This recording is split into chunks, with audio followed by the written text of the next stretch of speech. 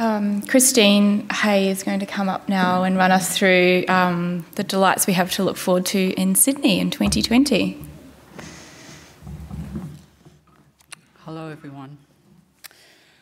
Well, I think it was in Adelaide, in the Tipsy Hills, in the Adelaide conference that I first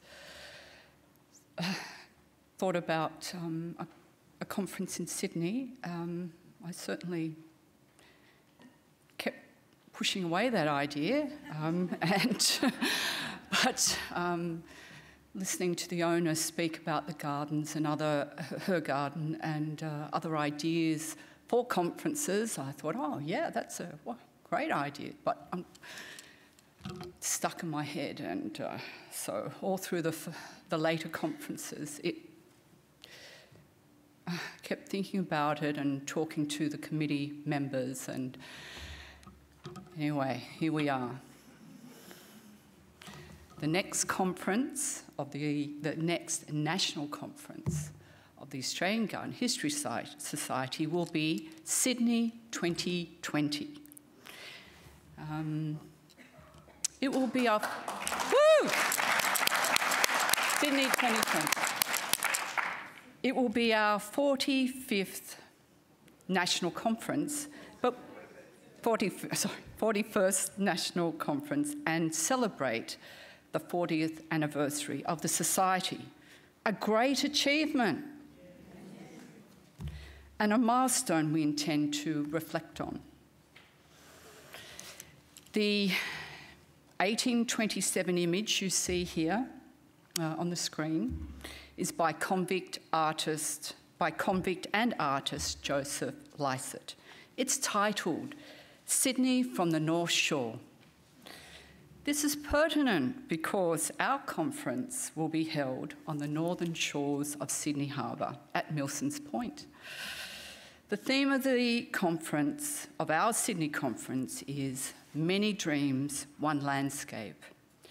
We aim to use this topic as a framework to consider the broad phases of change which have influenced the character of Sydney, its harbour, parklands, suburbs and rural areas, and the ideas of those who influence these changes.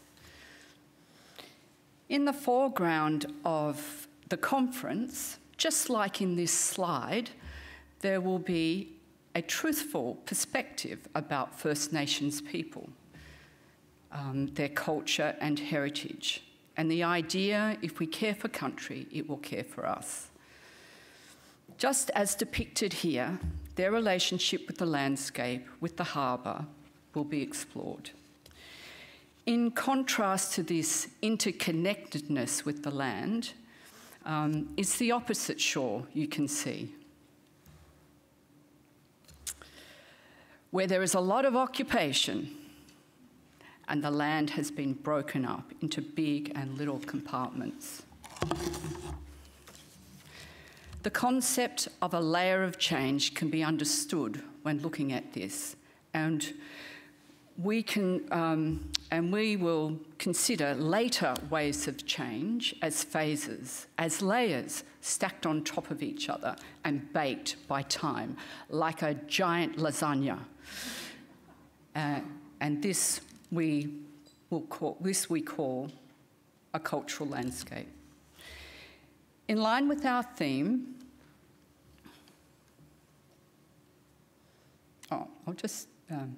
in line with our theme, we will visit early 19th century grants and the big dreams of those movers and shakers whose actions across the region in this small British penal outpost made such strong imprints on the land, but also on our political, democratic, educational, agricultural, horticultural and social lives, systems we live with today.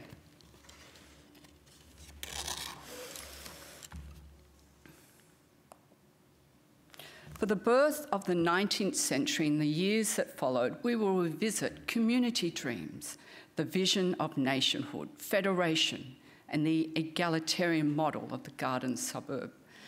and the expression of these aspirations across the suburbs of Sydney.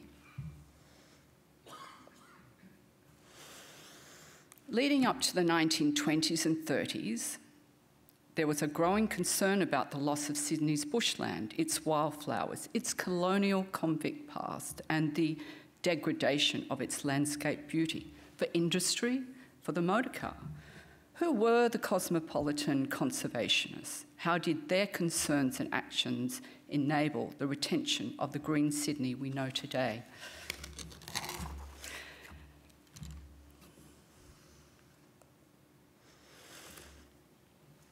We will review the landscape designers of the 50s, 60s and 70s and the impact new principles about bush regeneration had on the caring for our bushland, how these designers and ideas influenced the conservation and recreation of Sydney's bushland as parkland, as places to restore the spirit, as a landscape style, taking advantage of views, natural landform, rocky promontories, local plant species and materials. Of course, here you will see is Wendy Whiteley's Secret Gardens.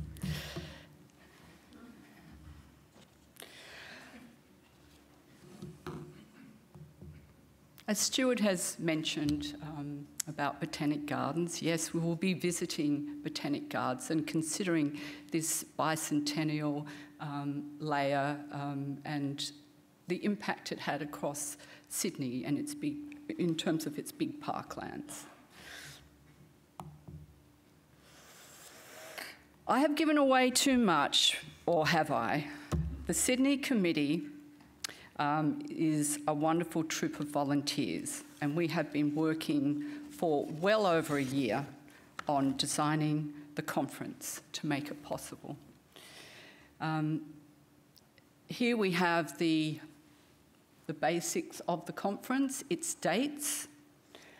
So yes, Friday the 23rd, Saturday the 24th and Sunday the 25th of October. It will have 200 delegates, and where that cost there is something we're aiming to bring down. And there are, we're looking at harbour cruises on the Thursday, optional day at Camden, and our tours will be, the pre and post tours will be the Blue Mountains and the surrounding area. But where will it be? So, ta-da, the lecture venue will be Luna Park. And this, you see the Crystal Palace. So that's where this time next year around, you will be entering and so yeah, that is the venue. But how does this all work? So these are the venues. And so this slide shows the venues, which are centred around North Sydney. And from the chaotic metropolis that we know as Sydney, we hope to extract for you by having our venues close by. So you can see A is Luna Park, the lecture venue, and we're going to have a day and a half, Friday full day, Saturday half day, and then our sunset drinks, our Friday cocktail drinks, will be at Waverton Peninsula at the Coal Loader, and our dinner will be at the Kirribilli Club, so all in close proximity. So what we hope to extract for you is a sense of Sydney as a village, a place that will welcome you. And these are the main transport spots. So you can see here that number 1 is Milsons Point Railway Station. It's a very short walk down to the venue, which is right near number 3 there. Number 2 is where we'll be having the bus pick up and drop off. and the ferry wharf we'll be utilising as well for one of our days.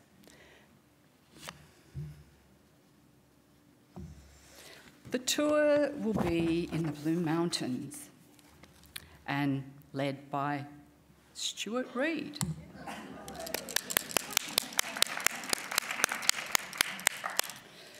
Finally, we invite you to share in our Sydney, to explore with us the legibility of its cultural landscape,